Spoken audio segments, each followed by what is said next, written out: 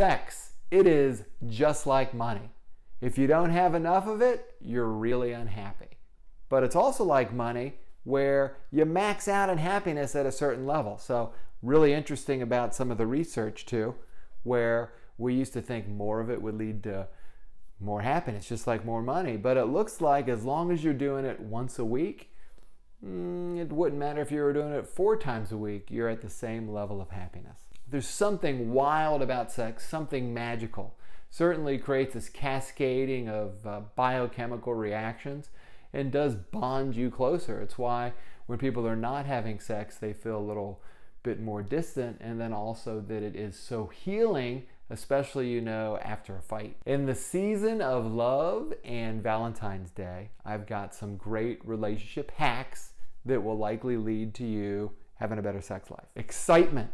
So it's really important that you're doing something exciting as a couple. There's a lot of research to show that when a relationship is forming, or even when it's established, if you're able to increase your adrenaline, there is greater attraction together. Now, I have a great story because this kind of worked for me. When I was first dating my wife, for my 30th birthday, she got me skydiving lessons. We both went skydiving together. And I tell you what, 2 months later, we ended up engaged. And I blame it on the skydiving. Now, you don't necessarily have to do something like skydiving, but do something exciting together, something to boost up your adrenaline. Do something extraordinary. Now, because we have a scarcity of time, we often think that it's really important to do something even extraordinary. Like going to the Alps, going to Africa, doing something really obnoxious. But you don't necessarily have to do that. As long as the two of you have a special time together and are connected, that can be an extraordinary experience. Being wanted is so important, and it is a natural aphrodisiac. So you got to make sure your partner feels wanted. I spend so much time dealing with couples with affairs, and it's usually the person that has the affair feels like they're not wanted by their partner. Somebody else wants them, so they naturally get attracted to that person.